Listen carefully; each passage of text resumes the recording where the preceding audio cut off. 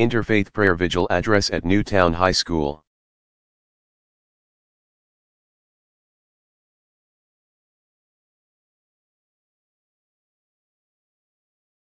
Delivered December 16, 2012, Newtown, Connecticut.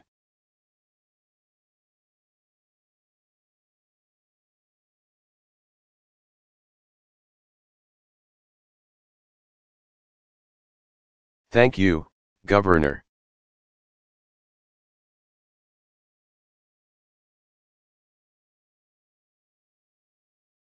To all the families, first responders, to the community of Newtown, clergy, guest scripture tells us.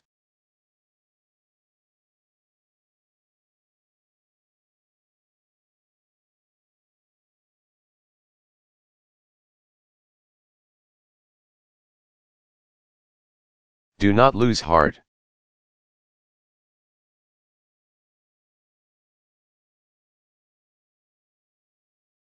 Though outwardly we are wasting away, inwardly, we are being renewed day by day.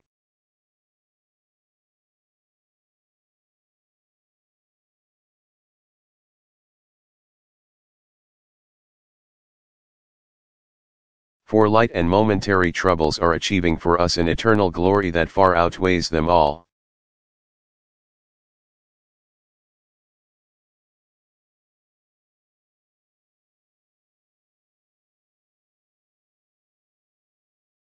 So we fix our eyes not on what is seen, but on what is unseen, since what is seen is temporary, but what is unseen is eternal.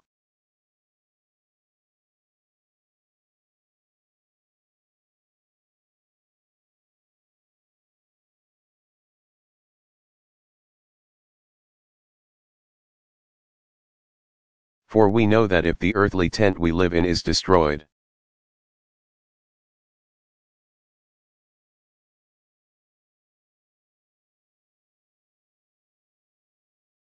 we have a building from God, an eternal house in heaven not built by human hands.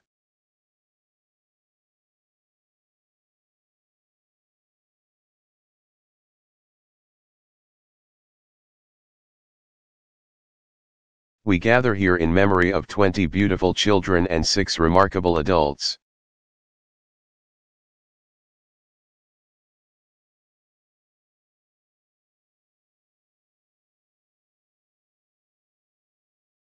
They lost their lives in a school that could have been any school.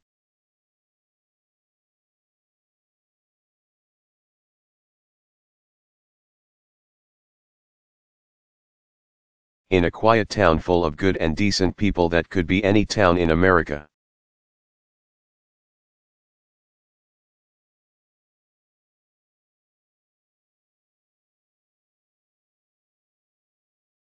Here in Newtown, I come to offer the love and prayers of a nation.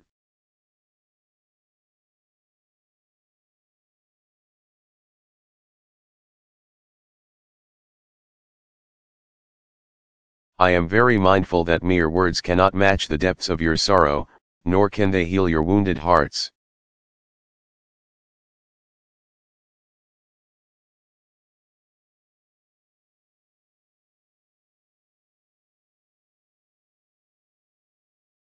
I can only hope it helps for you to know that you're not alone in your grief, that our world too has been torn apart.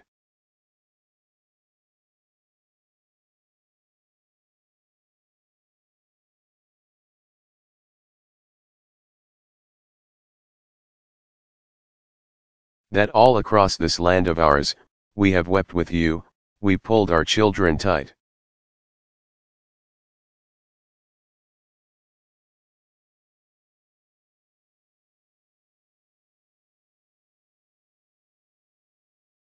And you must know that whatever measure of comfort we can provide, we will provide.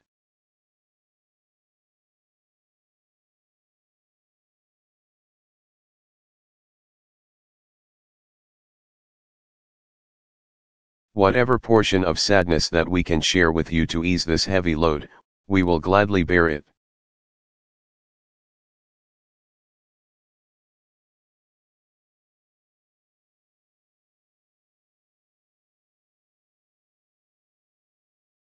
Newtown, you are not alone.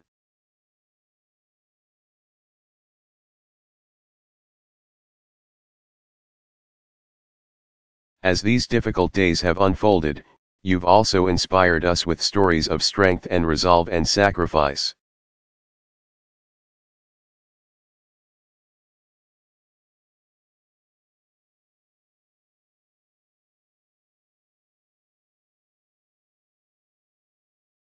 We know that when danger arrived in the halls of Sandy Hook Elementary,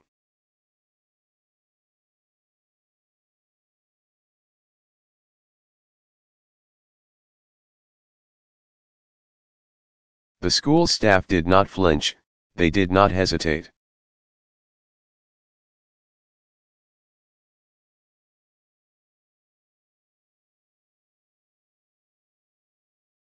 Don Hawksprung and Mary Sherlach, Vicky Soto, Lauren Rousseau.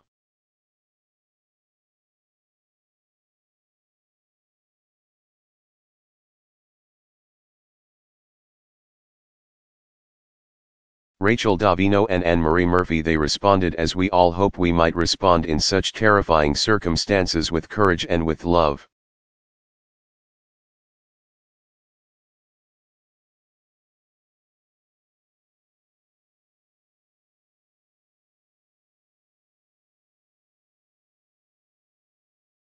Giving their lives to protect the children in their care.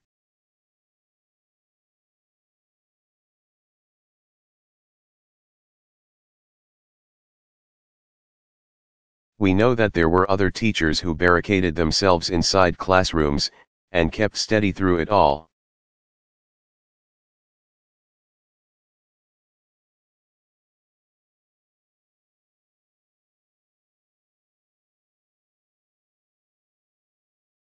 And reassured their students by saying, "Wait for the good guys, they're coming, show me your smile."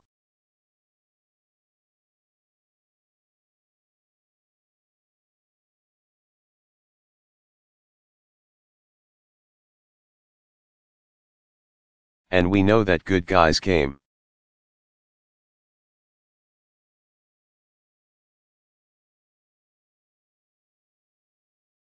The first responders who raced to the scene, helping to guide those in harm's way to safety, and comfort those in need.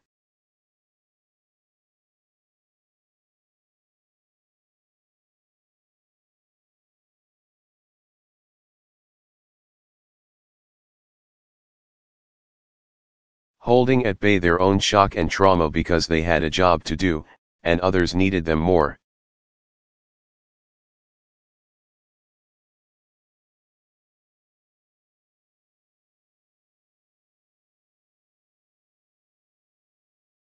And then there were the scenes of the school children, helping one another.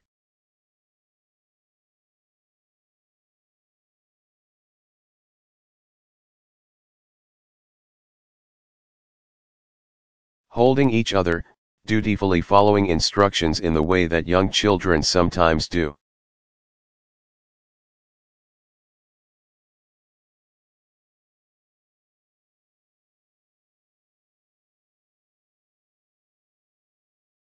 One child even trying to encourage a grown-up by saying, "I know karate."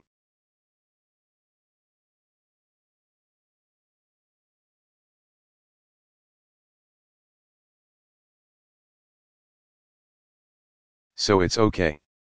I'll lead the way out.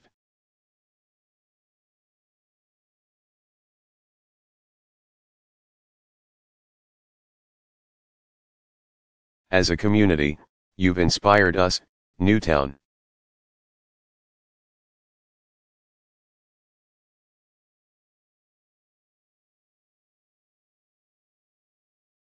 In the face of indescribable violence, in the face of unconscionable evil,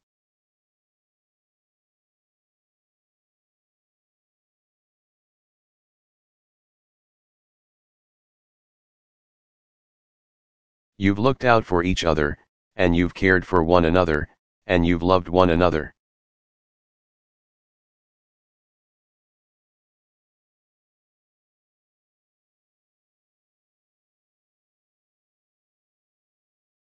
This is how Newtown will be remembered.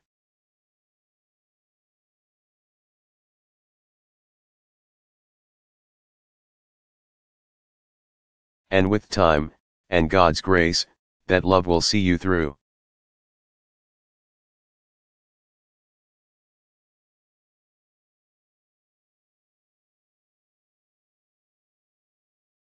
But we, as a nation, we are left with some hard questions.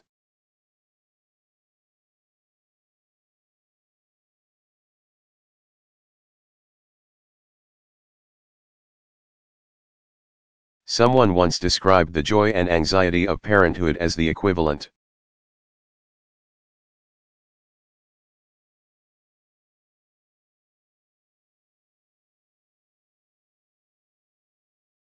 of having your heart outside of your body all the time, walking around.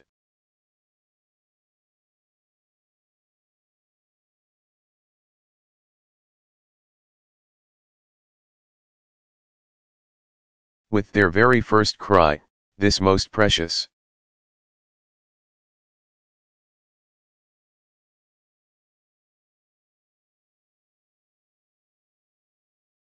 vital part of ourselves, our child is suddenly exposed to the world, to possible mishap or malice.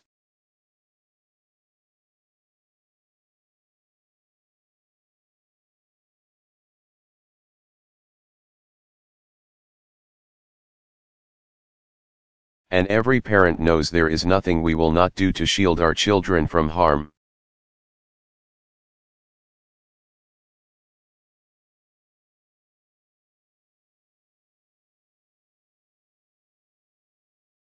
And yet, we also know that with that child's very first step, and each step after that,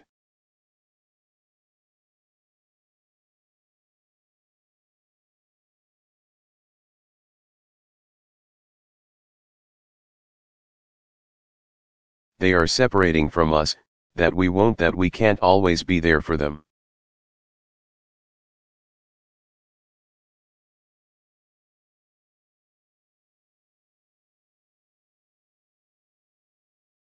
They'll suffer sickness and setbacks and broken hearts and disappointments.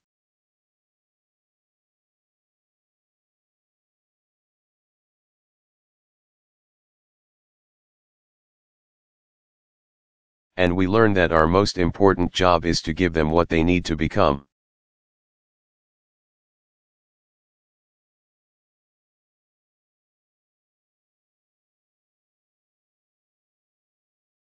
Self-reliant and capable and resilient, ready to face the world without fear.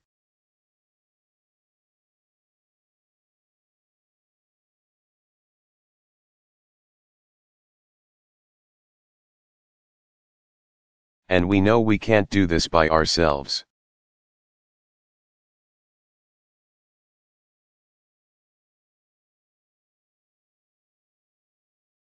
It comes as a shock at a certain point where you realize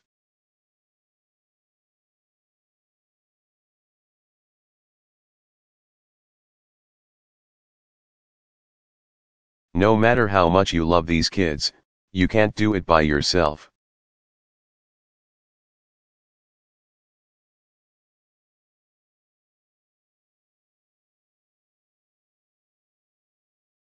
That this job of keeping our children safe, and teaching them well, is something we can only do together.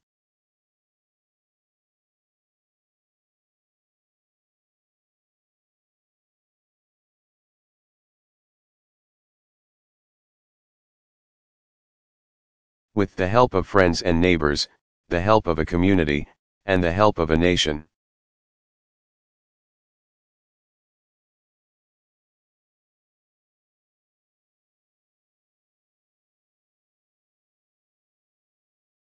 And in that way, we come to realize that we bear a responsibility for every child because we're counting.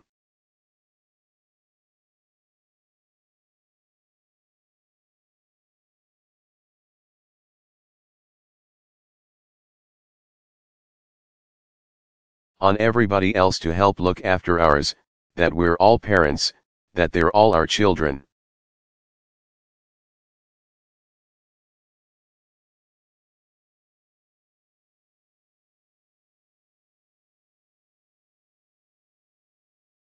This is our first task, caring for our children.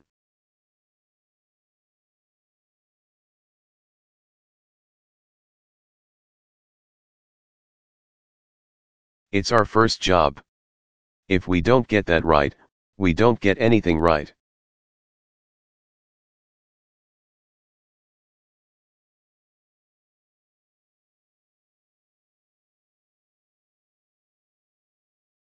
That's how, as a society, we will be judged.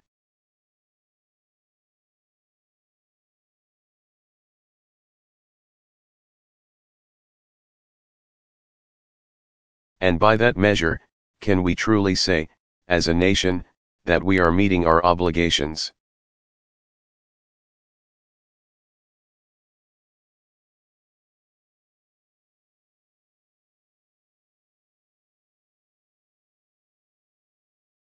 Can we honestly say that we're doing enough to keep our children, all of them, safe from harm?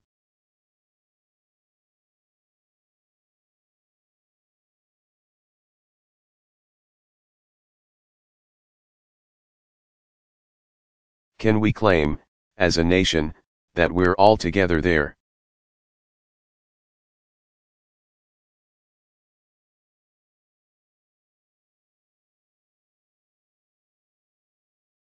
Letting them know that they are loved, and teaching them to love in return?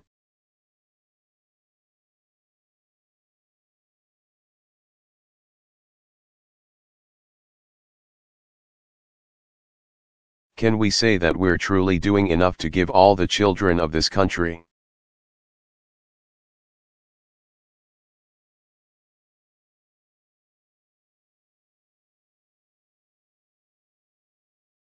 The chance they deserve to live out their lives in happiness and with purpose?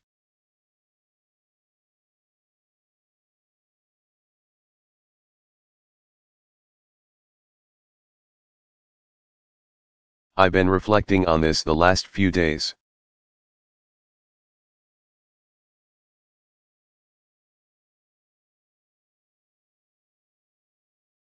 And if we're honest with ourselves, the answer is no. We're not doing enough.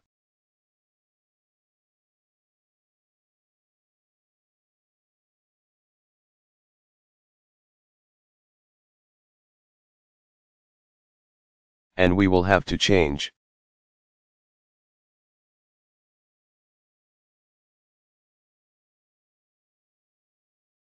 Since I've been president, this is the 4th time we have come.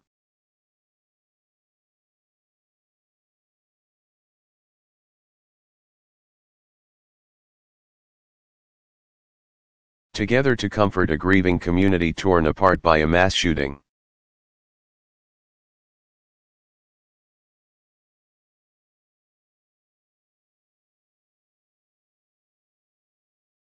The 4th time we've hugged survivors.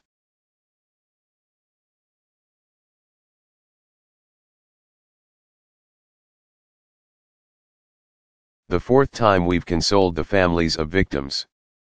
And in between.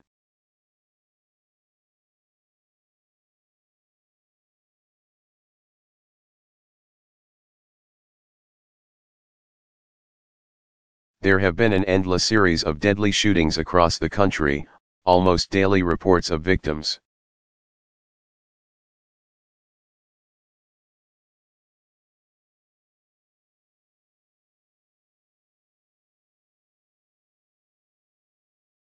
Many of them children, in small towns and big cities all across America, victims whose much of the time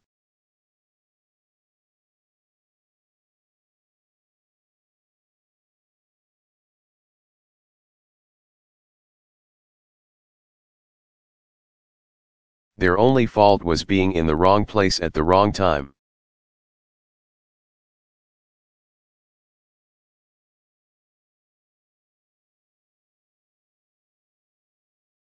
We can't tolerate this anymore.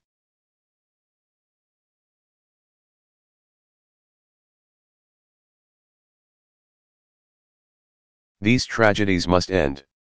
And to end them,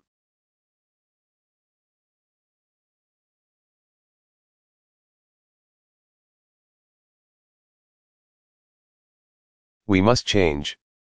We will be told that the causes of such violence are complex, and that is true.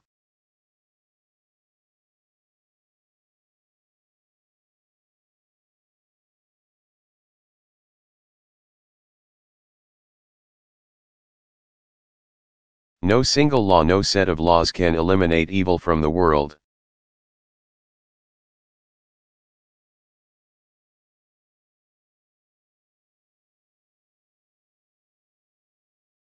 Or prevent every senseless act of violence in our society.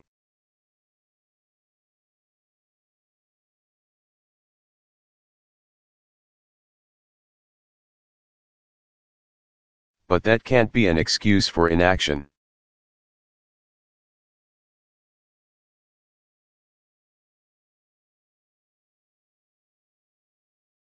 Surely, we can do better than this. If there is even one step we can take to save another child.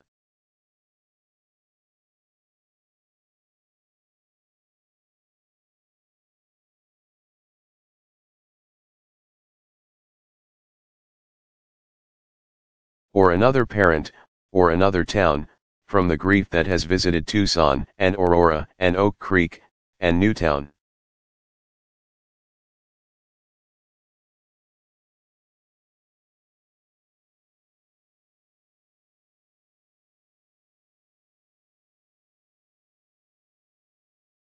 And communities from Columbine to Blacksburg before that, then surely we have an obligation to try.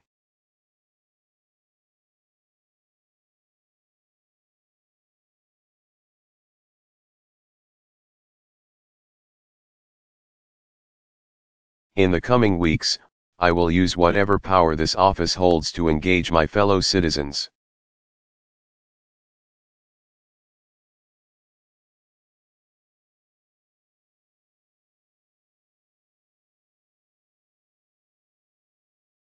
From law enforcement to mental health professionals to parents and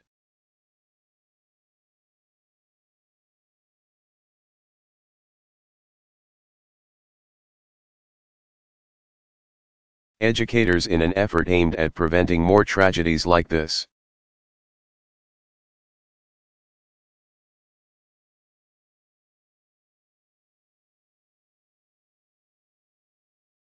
Because what choice do we have? We can't accept events like this as routine.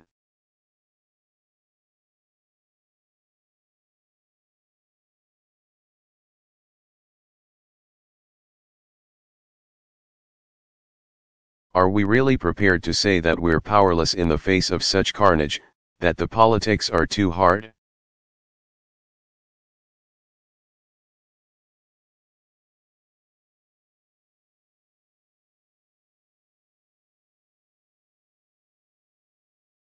Are we prepared to say that such violence visited on our children?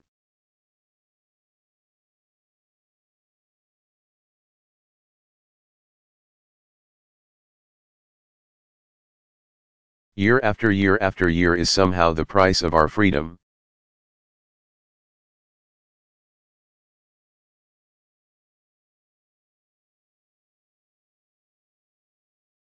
All the world's religions, so many of them represented.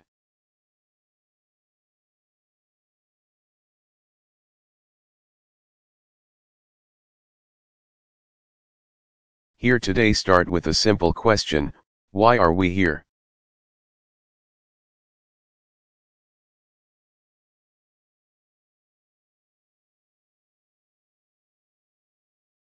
What gives our life meaning? What gives our acts purpose? We know our time on this earth is fleeting.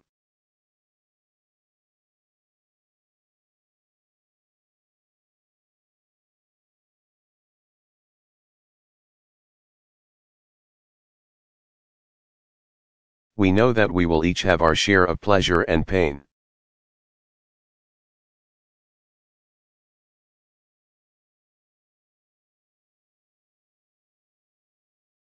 That even after we chase after some earthly goal, whether it's wealth or power or fame,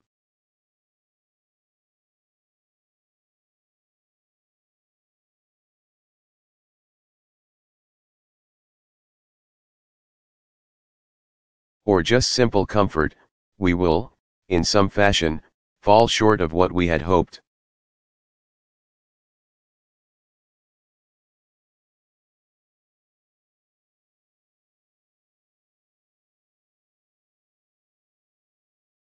We know that no matter how good our intentions, we will all stumble sometimes, in some way.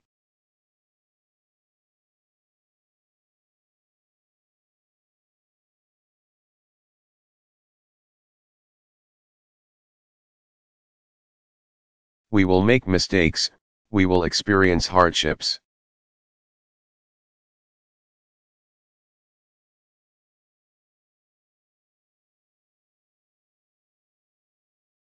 And even when we're trying to do the right thing.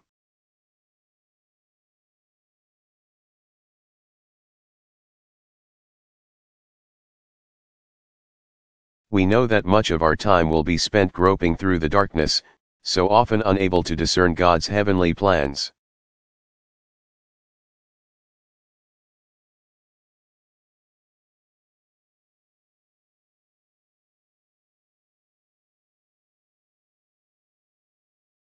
There's only one thing we can be sure of.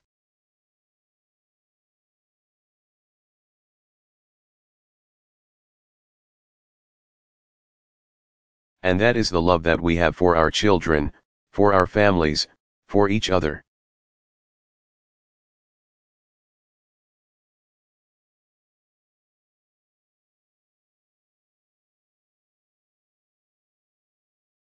The warmth of a small child's embrace, that is true.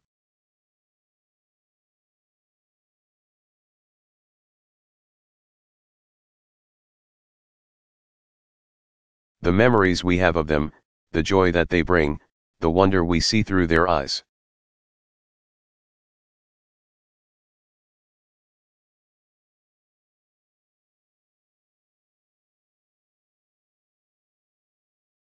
That fierce and boundless love we feel for them, a love that takes us out of ourselves.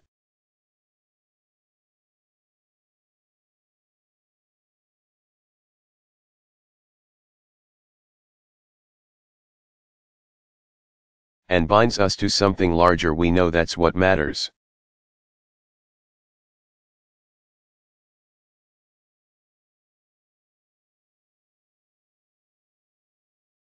We know we're always doing right when we're taking care of them, when we're teaching them well.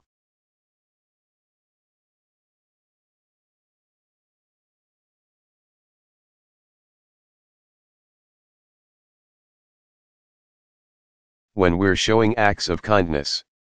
We don't go wrong when we do that.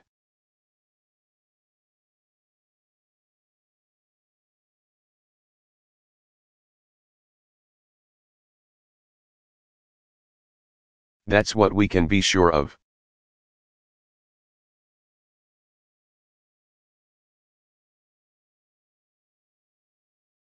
And that's what you, the people of Newtown,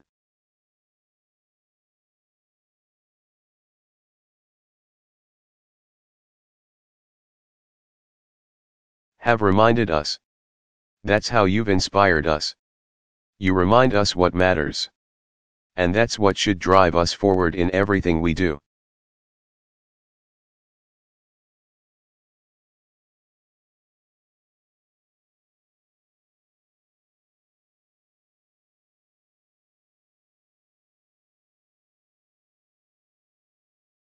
For as long as God sees fit to keep us on this earth.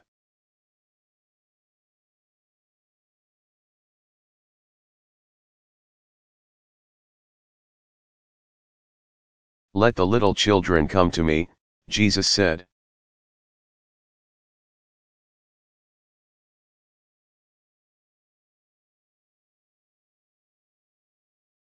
And do not hinder them, for to such belongs the kingdom of heaven.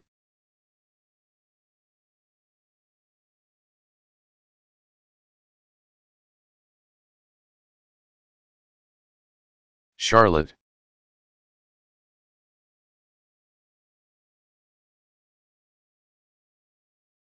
Daniel, Olivia, Josephine, Anna, Dylan, Madeline, Catherine, Chase, Jesse.